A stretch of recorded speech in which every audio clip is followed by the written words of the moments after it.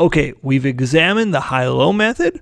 We've also done a scattergraph method. Now we're going to use Excel to do a least squares regression. If you're looking to learn the math of a least squares regression on your own, it's not that complicated, but it would take me about an hour, I suspect, just to go over how to do one. There's lots of great videos on YouTube to do on yourself, but I'll show you how to do it in Excel, and Excel does it really, really quickly. So I've just copied my data over into Excel. I've said, okay, there's my X, and there's my Y. And I'm just going to highlight these X and Y columns.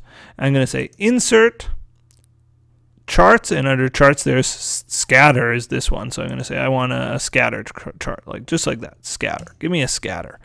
And you can see this actually looks really similar to the chart that we produced ourselves, and as it should, right? Like it's the same data underlying it. If we did a decent job, you know, we would relatively match up relatively well. They've got different grid lines drawn. You know, we had one every 10, they have one every 20, but it's a very similar chart as it should be.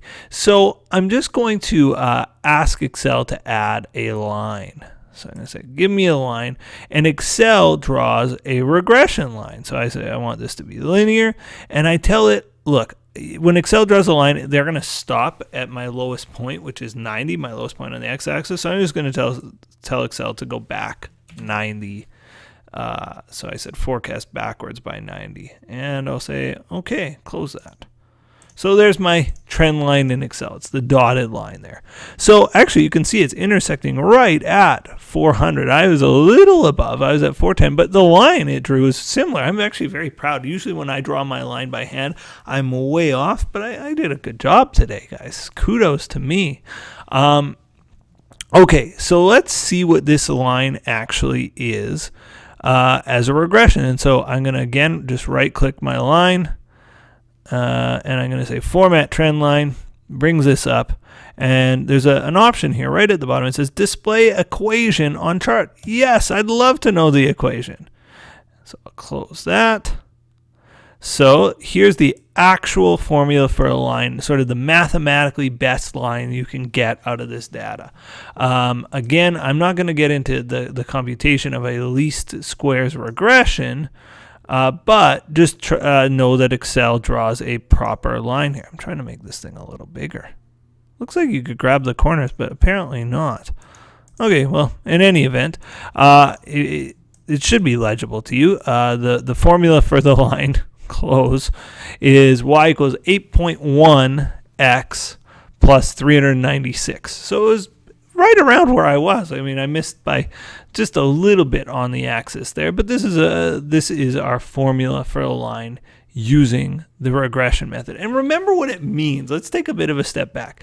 It means it costs me on average $8, just over $8 a package, plus I have a fixed cost of pretty close to $400 per month. So just because I'm shipping so much, it costs me $400 a month. Each additional package is costing me around $8 per package.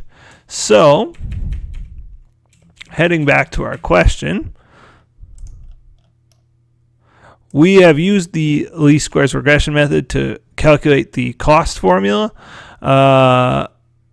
Lastly, are there any factors other than the number of packages shipped that may contribute to variation in shipping cost?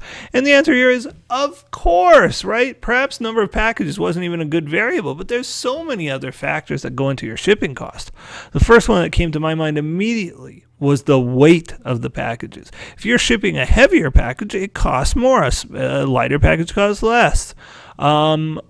If you're shipping bigger packages, not necessarily heavier, just bigger, it takes more room in the bus and the plane and whatever else they're shipping it on, the trucks, absolutely that will affect your shipping cost.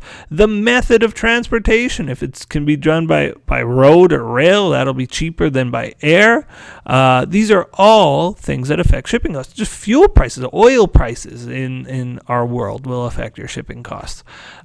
All of these are factors in shipping costs above and beyond just the number of packages you ship, just the raw number of packages you shipped. So the point of this was just to say, look, number of packages shipped is only one small factor. It might be the main factor, right? More packages, you're going to pay more. Fewer packages, you're going to pay less. But there are many other factors that impact the shipping cost. All right, I hope this was helpful to you, and please stay tuned for the next video.